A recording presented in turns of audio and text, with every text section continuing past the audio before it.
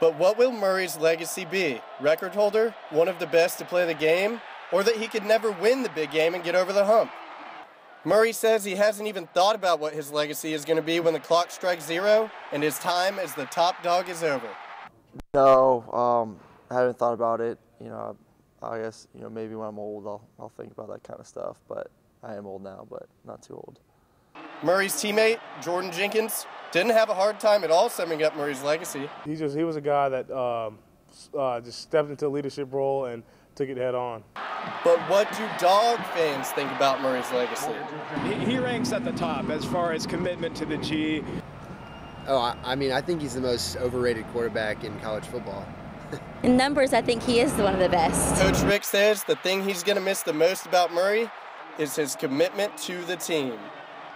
The thing I'll miss about him the most is just, how much he loves football, how much he loves his team. I don't know if he's ever said anything about himself since he's been here. Rick says it's been one heck of a ride this year, and he will really miss this group of seniors. I'm Jay Cobb with Grady News Source.